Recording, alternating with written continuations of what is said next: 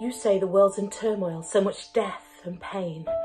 You say the world will never be the same again. People have less money, the future is unsure. Where is your God in all of this? What is he waiting for?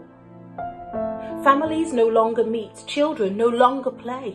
There is no God, there cannot be, I often hear you say. The world is turning to science, yet you still pray for a cure? Where is your God in all of this? What is he waiting for? Where is your God, I hear you ask? Well, it's simpler than you guess. Just take a look around you, you will see him in this mess. He's working even now in the noise and in the still. You can see him in the lives of people helping those who are ill. Look, he's sitting at the table at tea time with a family now complete. He's right there in the community, applauding in the street.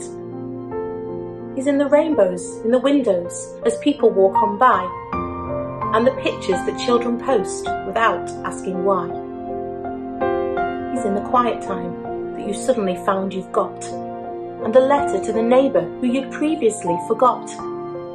He's in the phone calls to loved ones who you used to just text, and a FaceTime from a friend that you didn't expect.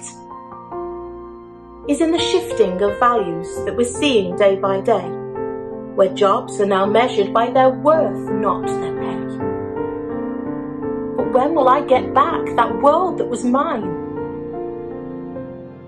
That world's gone, but he will make all things beautiful in his time.